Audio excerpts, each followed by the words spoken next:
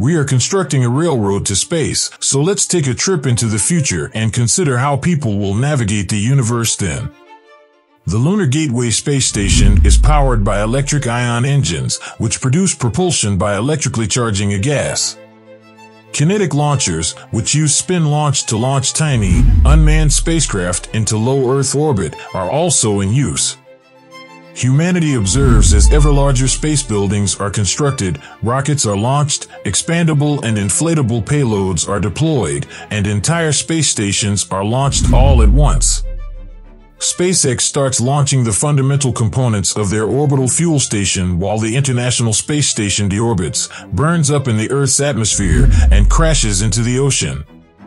As orbital refueling technology develops, the depot will soon house mechanical spare components for spacecraft in addition to cryogenically storing fuel. Enabling spacecraft to be maintained and repaired in Earth's orbit without ever having to touch down thus begins classifying spacecraft into two groups. Those with additional heat shielding for launches and landings on Earth. Fuel holding the construction of SpaceX's fuel station also tests working prototypes of the Starship Mark II, which is twice as wide and has 4 times as much internal space as the first-generation Starship and is large enough to be a space station itself. It has air brakes, parachutes, and those that are specifically designed for the vacuum of space. The first rocket fuel produced on the Moon is refueled at the Artemis Moon base by refueling a spacecraft. The first test of a small-scale nuclear fusion spaceship that generates energy without leaving behind radioactive waste isotopes of hydrogen serve as fuel. A nuclear fusion reaction requires an environment with extremely high temperatures and pressure, similar to that found in the Sun's core. The gravitational pull of the Sun causes the hydrogen to be compressed together in the Sun's core, resulting in nuclear fusion. Hydrogen is present in the atmospheres of many planets and on asteroids. A few kilograms of fuel could power the typical home on Earth for about 9 years. For a spacecraft, fusion power will cut future travel times in half, while an advanced ultra-high-energy fusion engine will propel a spacecraft to Mars and back. The fuel is heated into a plasma on the spacecraft, then squeezed using either magnetic confinement in the form of large electromagnets or by inertial confinement using lasers and pistons. Elon Musk will become the first space admiral in the year 2035, which will be remembered as the first great crossing because the trip to Mars will only take 80 days rather than the usual months due to a perihelic opposition. A number of starships, a colonial fleet, and an armada will be waiting in parking orbit around Earth. On Earth, other solar sail spacecraft are powered by merely the sun's light, while the Starshot Alpha Centauri program launches a swarm of 1,000 miniature spacecraft to collect data using solar sails. People on Earth wonder when they will see the first human space sailors and even space pirates. Phobos, a moon of Mars, is the site of the first crewed voyage. People on Earth are shown concept art of massive space structures showing multi-kilometer trusses, skeletons of spacecraft, New Age telescopes, and space station worlds. Humanity begins to daydream of limitless-sized space structures as massive beams are printed and knitted together by a red-wire Arcana spacecraft, enabling structures to be built like spiders larger than any rockets can carry into space. An announcement is made on Earth stating that humanity has now become a multiplanetary species. Middle schools are now teaching space law and mechanics, and a language called Space Creole is already emerging. Words from different languages on Earth are being combined to describe the novel and alien experiences of living in space.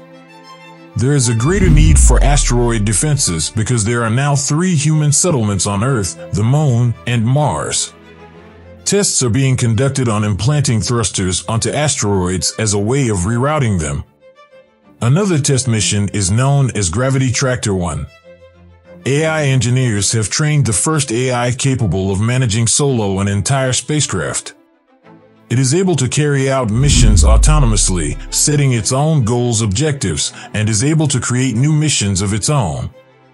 The largest rotating spaceport is being built, creating what some have dubbed a garden in space. The wheel-like structure can accommodate 450 people, including scientists and visitors, and has a rotating outer ring that creates artificial gravity. 2,500 starships leave Earth's orbit for the second Great Crossing in 2051, and thousands of people land on Mars and Jupiter's moon. Humans are able to make weekly commutes by boarding shuttles to space stations where they work and returning home on the weekends, while Ganymede becomes a target for crewed exploration on Earth. Even the public shuttles have schedules for each day.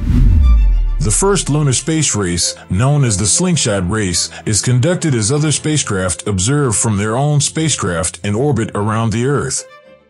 Solo one-person spacecraft are used for the first trips of space tourists.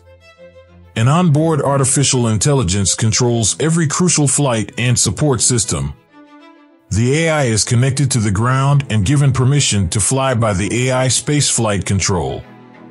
DIY autonomous spacecrafts, or DAWs, are what some of these space explorers are working on creating on their own utilizing an open-source AI piloting technology. Studies are being conducted by mad scientists to see if it is possible to create a spacecraft that is mostly built of chitin, cellulose, or bone. These boats are referred to as bioships. While this is happening, a network of quantum computers creates artificial general intelligence. Soon, this super AI will be launched in spacecraft and sent across the galaxy as data. At that point, there will be planets that are only inhabited by AI. An asteroid is visited by a primitive mission to test optical mining. The asteroid is now under human control and has been placed in orbit above Mars for larger-scale mining. Large reflectors focus sunlight, digging and collecting materials inside a containment bag. This type of propulsion does not require any propellant, allowing for interstellar travel. A test spacecraft uses a stack of piezoelectric crystals as fuel. These crystals are typically used on Earth for sonar. An electric field causes them to have tiny changes to their resting masses, making them a little lighter and a little heavier and generating momentum. The antimatter particles are created on Earth from ultra-high-speed collisions made at enormous particle accelerators like the newly built Ultra-Large Hadron Collider. It is also found in bananas. A few milligrams of antimatter are used to propel a spacecraft all the way to Mars, producing about 10 billion times the energy compared to traditional chemical combustion rockets. The interstellar ramjet is a development of the nuclear fusion engine that harvests and burns hydrogen floating in space instead of using the spacecraft's onboard fuel. An electrically generated magnetic field at the front of the spacecraft acts as an invisible scoop and funnel that collects the hydrogen floating in space. Travel routes are mapped based on the presence of ricochets. Images of the Horse Nebula show that interstellar space can contain a lot of gas, especially in areas where stars are still forming and surrounding young stars.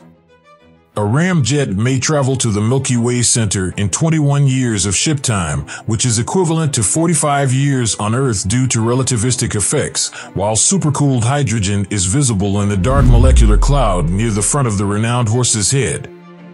A habitat buried 100 meters deep inside a mined, hollowed-out rotating asteroid is shown in plans for the Intra-Asteroid Space Station. Once an asteroid has been mined, the shell can be used as a structure acting as an ecological shell, protecting its inhabitants from radiation.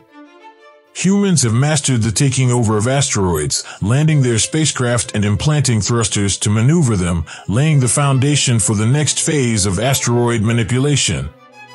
Around the moon Ganymede of Jupiter lies a space station. Being the largest moon in the solar system and having a subterranean ocean and magnetic field of its own, it serves as humanity's most primitive outpost in the darkest part of space. A spacecraft and Neuralink brain chip combine to form a neural ship. First Alcubierre warp engine testing begins, cutting travel times from years to hours. Similar to how a person would push the water behind them in a swimming pool so that the water in front and even the leaves floating on the water move towards them, a warp drive expands the space behind the spacecraft and squeezes the space in front, creating a bubble that allows the spacecraft to surf over the fabric of spacetime. With a warp engine, there are no relativistic effects. Missions are completed quickly after returning to Earth, where both the ship's crew and residents mature at the same rate. Replicants are being sent to other planets. These self-replicating microbots are programmed for terraforming and gradually converting a planet's atmosphere. They use the resources on the planet to self-replicate and multiply, built with high-density DNA storage to remember their terraforming instructions. 1 gram of DNA can store 215 petabytes of information, similar to cells and bacteria. Replicants are being sent to other planets. When left unattended, the number of robots multiplies rapidly. Spacecraft now have biobag chambers on board that function as artificial wombs filled with amniotic fluid, fully supporting the growth of a human embryo. A wormhole, also known as an Einstein-Rosen bridge, is an opening in space created by an incredibly dense supermassive object. It is analogous to putting a bowling ball on a trampoline, but the bowling ball is so dense and heavy that it keeps pulling the middle of the trampoline down. When the bowling ball touches the ground, it is like touching another region of the universe.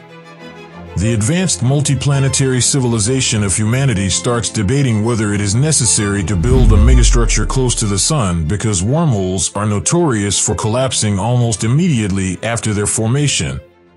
If the astronauts can figure out a way to fill the wormhole with exotic matter, the passage could remain open long enough for the spacecraft to pass through.